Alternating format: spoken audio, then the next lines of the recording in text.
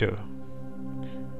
The way in Latin is one of the largest and the most complex experiments of the present-day science. Considering the ever-growing energy demands of the human race, this device aims at demonstrating nuclear fusion as an economically viable, safe, limitless, and environment-friendly source of energy. In simple terms, it simulates the reactions in the sun in a magnetically confined bottle called Tokamak on Earth. ITER formally came into existence in November 2006 with the signing of the ITER Treaty in France. The ceremony, hosted by the then French President Jacques Chirac and the President of European Commission, Durão Barroso, was attended by members from the participating nations, with the Indian delegation led by Dr. Anil Kakotkar, the then chairman of the Department of Atomic Energy. India had formally joined ITER in 2005 when an international panel of observers visited the Institute for Plasma Research located in Gandhinagar, Gujarat, and found the facilities and developments to be at par with any other laboratory in the world. ITER is presently under construction at a nuclear site, Cadarache, which is about 100 kilometers from the famous port city of Marseille in France. Now, if one looks inside an ITER machine, which includes the main machine, the tokamak, and the auxiliary systems, one observes that it is an assembly of millions of components, or in other words, a naval construction but with a watch-like precision. The components spread over 5 floors of the ITER building, which has a height of 60 meters. In other words, in simpler words, it is about 13 meters shorter than the height of the historical monument in Delhi, the Qutub Minar.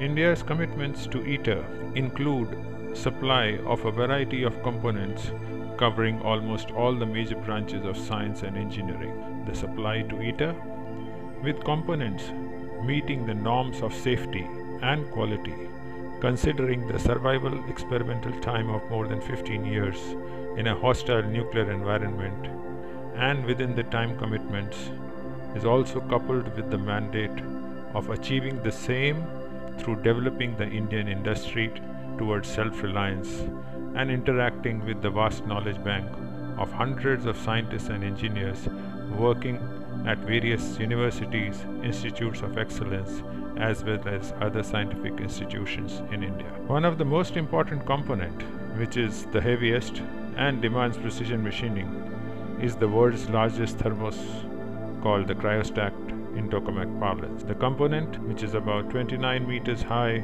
and wide, uses around 3,800 tons of stainless steel, the weight of 20 Boeing 747s put together. It is vacuum tight and evacuated to levels of density which is 1 million times less than the density of air. The function of this gigantic thermos is to provide an ultra-cool vacuum environment for the ITER machine, the tokamak, and the superconducting magnets. In line with the mandate of developing components within Indian industry to help them to develop in the field of fusion-related technologies and make ourselves self-reliant for the future, the contract for making this gigantic piece of equipment was awarded to Messrs. Larsen and Toubro, Mumbai in 2012 after extensive discussions and deliberations. This started the almost decade-long journey of fabrication with extensive discussions between the engineers and scientists from ITER India and the people with the hands-on experience from L&T. It was realized that not only has this component to be fabricated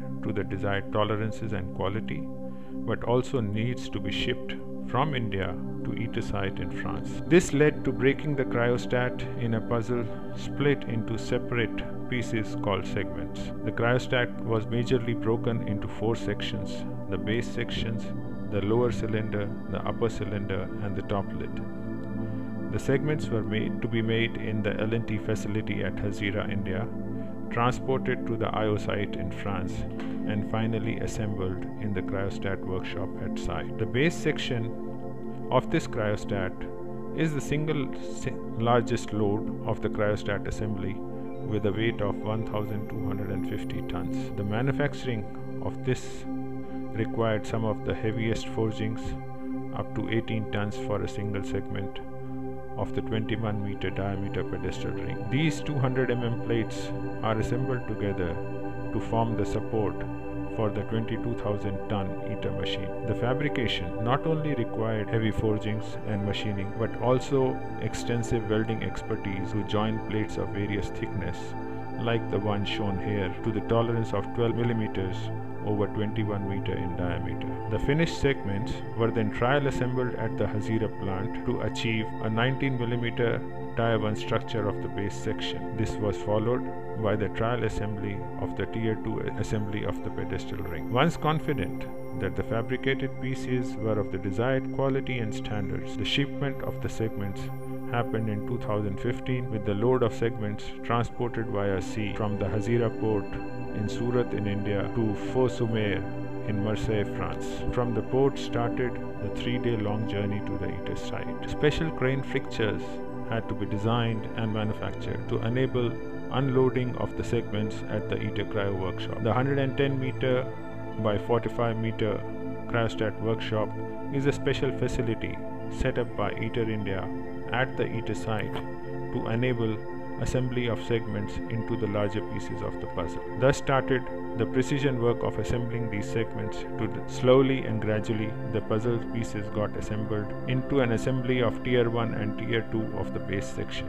These sections were then joined to form the complete base section, which at a distant look resembled a 29 meter diameter soup ball. The manufactured segment was formally handed over to ITER IO in a special ceremony in July 2019. The Indian delegation here was once again led by Dr. Anil Kakotkar. Addressing the audience with shining eyes, he said, ITER is our hope for the energy freedom of the world at large, for the development of a large part of humanity that is presently underdeveloped. ITER is the way to the new paradigm that the world is desperately looking for.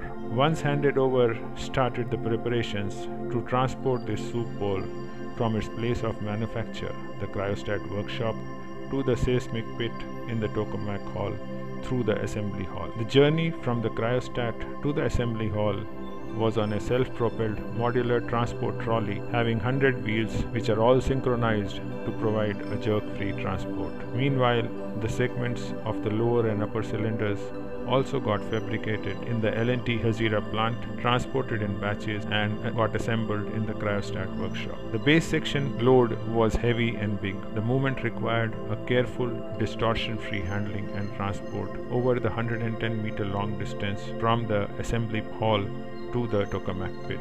Two 750-ton cranes with 4 spreader arms were engaged and synchronized to enable the lifting, transport, and lowering over the 30 meters into the pit. With the base section now in place in its proper location, the Tokamak pit, with a 3 mm positional precision tolerance, India stands tall and proud of not only meeting its international commitments in time with the desired precision and standards, but also having ensured and demonstrated self-dependence in its ability to build and handle such large pieces of device important from the fusion technology perspective. It really is a unique example of building trust in engineering calculations, planning, strategy, control, and above all, the abilities of the engineers from ITER India and the industry involved in the making, which has made India leave its mark on the global platform. Meanwhile, excellent progress continues at the L&T workshop, manufacturing the last segments of the top lid,